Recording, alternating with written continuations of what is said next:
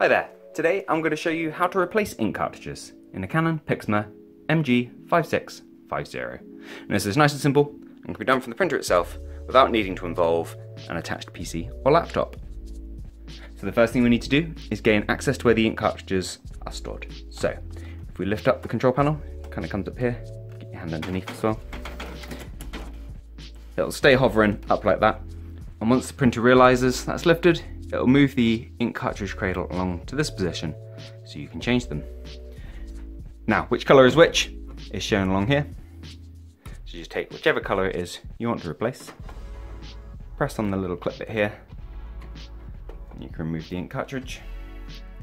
Now I'm just going to pop the same one back in again, but when you go to install your ink cartridges, make sure that you've taken the pull tab off the top, and if you're using a compatible or similar and there's a little clamp on the bottom, make sure you take that pull tab off before you remove that, because ink can kind of flood and come out the bottom of the cartridge if you don't.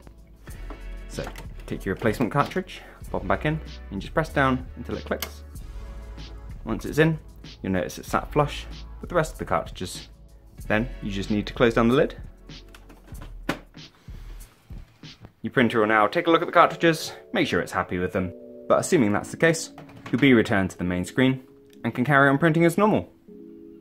But that's all there is to see here. I hope you found this video useful. If you have, please do let us know with a like. If there's anything else you'd like to know about this printer, you can always check out our other videos or let us know down in the comments. Thank you for watching, take care, and we'll see you next time. Bye bye.